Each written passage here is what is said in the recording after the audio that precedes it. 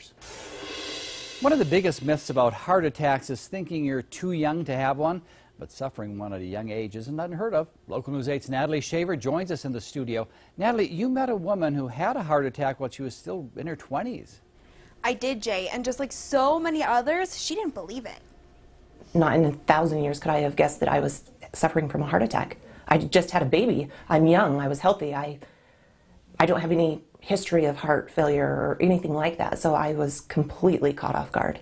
At only 29 years old, not an age often associated with heart attacks. I didn't believe him. I just, I'm so used to seeing what's on TV, and, it's always the elderly people. You think of somebody who's older, who has a lot of bad lifestyles, such as smoking, and they have the severe chest pain, crushing chest pain. Summerlee's heart attack resulted from a complication after giving birth. And after that, my heart just continued to deteriorate, and I went into congestive heart failure. And I was in congestive heart failure for 6 months. She needed advanced therapies, which resulted in a heart transplant. I have passed away with a heart attack. I'd been on life support. I went through kidney and liver failure.